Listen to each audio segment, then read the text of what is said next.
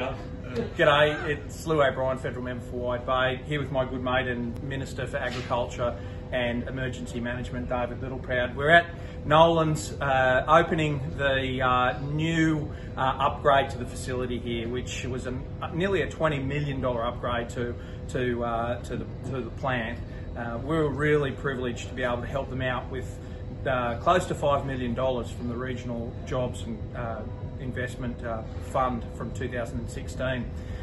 David and I just took a walk through with the Nolans. It's a fantastic upgrade that's employing some 200 extra people here to what is already one of the biggest employers in town. I've known the Nolan family for some time. Recently Pat Nolan passed away, and I think this is a great tribute to him, as well as great economically for the region. But what are your thoughts, David? Yeah, look, it's a great Australian agricultural family story, the Nolans, and to be here in Gympie, this isn't just about 200 new jobs, this is also protecting the 500 jobs that are already here.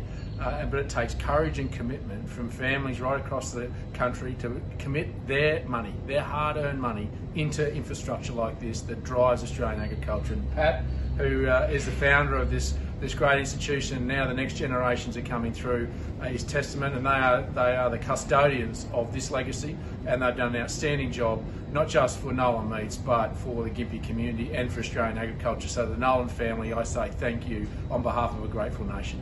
Thanks, David. Thanks, mate.